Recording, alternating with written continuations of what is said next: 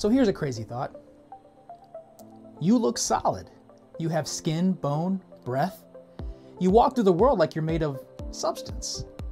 But the truth is, you're mostly space. If I could shrink you down, atom by atom, I'd find almost nothing.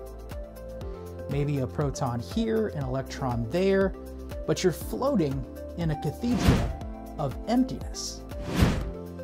If an atom were the size of, let's say, a stadium, its nucleus would be a marble on the 50-yard line.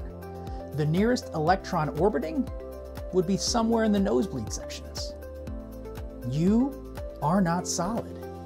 You are a structure in the void, a pattern that's held together by invisible forces for just a moment in cosmic time. Let that sink in.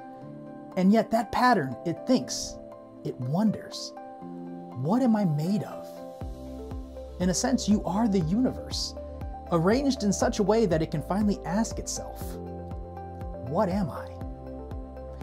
You're not made of matter.